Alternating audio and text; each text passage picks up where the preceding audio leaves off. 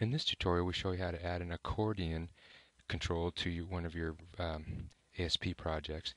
To do this, it requires that we have the ajax extensions in our toolbox. So if you don't know how to do that, go and refer back to the last tutorial. I'll put a link on here back to the last tutorial on how to include those external tools in your project.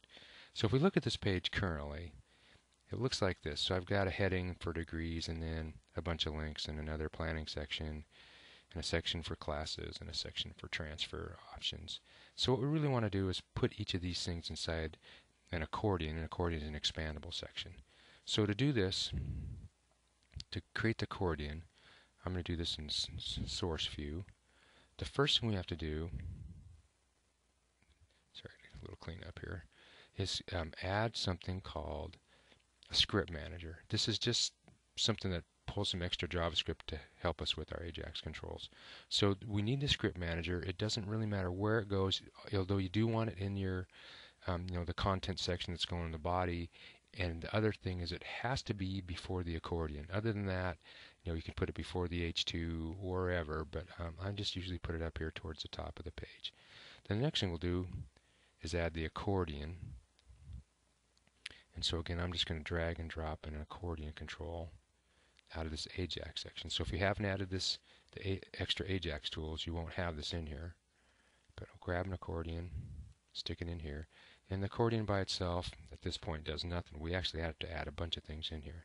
So some of the things we want, we can't drag and drop inside here. We have to type. And so I usually do this. Just come here and type the less than, and it pulls this up, and it shows you what your choice is. So what we want are panes. Okay, so the panes is where we add the accordion panes. Each section is going to have its own accordion pane. So again, I just did a less than. I pulled the accordion pane off the list. And then within each accordion pane, well, before I do this, I also need to add a little bit on here. We have to give each accordion pane its own unique ID. And I'm going to call this degree pane. And then we also have to put in the run at equals server. So you have to do this yourself in every accordion pane. And then within the accordion pane, there's going to be two sections. There's going to be a header section. This will be when the accordion's collapsed, what text you want to see. And then there's going to be a content section.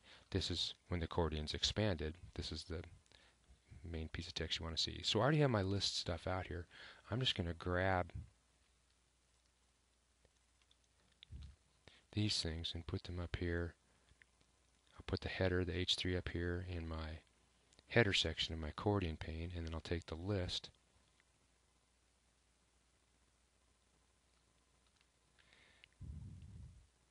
and paste this within the content section of the accordion pane.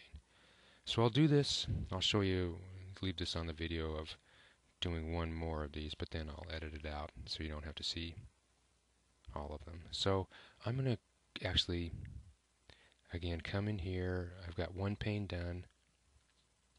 So beneath that pane, but still within the pane section, I'll say I want to add another accordion pane, and I have to give it an ID.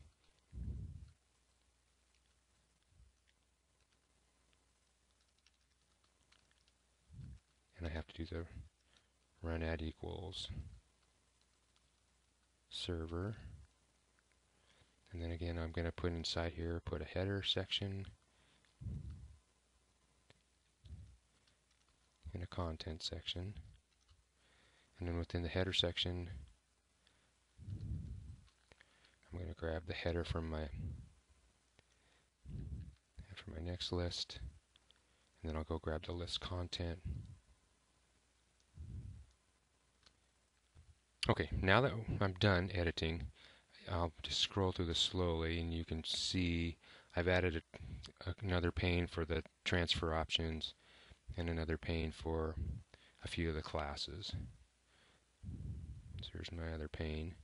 And again, each of these accordion panes is inside the big panes section, which itself is inside the accordion section. So when we run this, we'll now see we have something that looks like this. You notice we don't see all the lists. We only see one list expanded, and then we see the headers for the other. So when I click on this heading, you notice that the other one, the accordion pane, contracts, and this one expands. So this is the way the accordion control works. Oops, sorry.